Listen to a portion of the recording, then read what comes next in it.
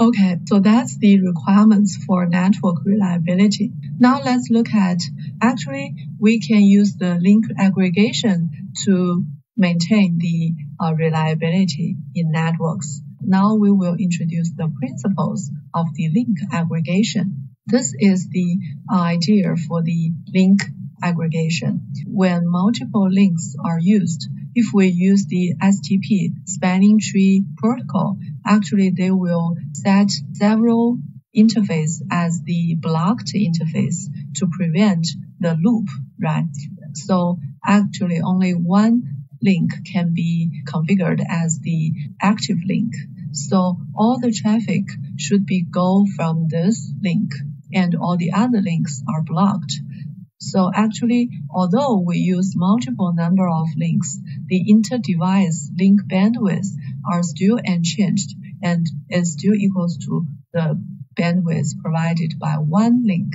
So actually this problem, by using this STP, we wasted the bandwidth which can be provided by multiple links. So to solve this problem, actually people proposed this Ether trunk technique.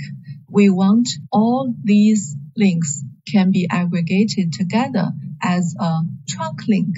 And you can think of this trunk link as a logical link. And this logical link will have n times link bandwidth compared with a single link, right? So how many numbers of links, how much the bandwidth has been increased. So by using this Ethernet link aggregation, we bundle multiple physical links into a logical virtual link and to increase the link bandwidth. Also, this doesn't require to update the hardware. So this actually is the motivation of Ethernet link aggregation, or we can call it the Ether trunk. Okay, so we achieve the link reliability, and at the meanwhile, we achieve higher link bandwidth. Okay, so given the motivation of the Ether trunk, let's talk about some basic concepts of the Ether trunk.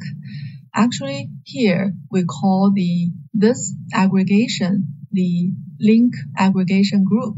So this group composed of 4 separate links, we call the group as the link aggregation group.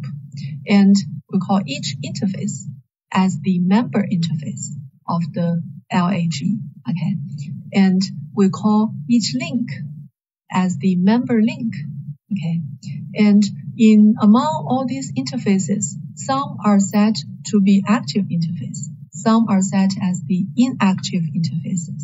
So for these ones, we call it active interface. And these links are active links. And these ones are inactive interface and inactive link. Okay. And also we will have 2 different link aggregation mode. So we can aggregate them manually by network administrator's command. So this we call it manual mode. And on the other hand, we can aggregate them using the automatic aggregation. So that is LACP mode, Link Aggregation Control Protocol. We use this Link Aggregation Control Protocol to aggregate multiple links together. Okay. And for other concepts include the upper and lower threshold for the number of active interfaces. So for one link aggregation group, we can set the maximum number of links which can be aggregated together and the minimum number of links which can be aggregated together. So that is the upper and lower threshold. Okay. So these are some basic concepts for Ether trunk.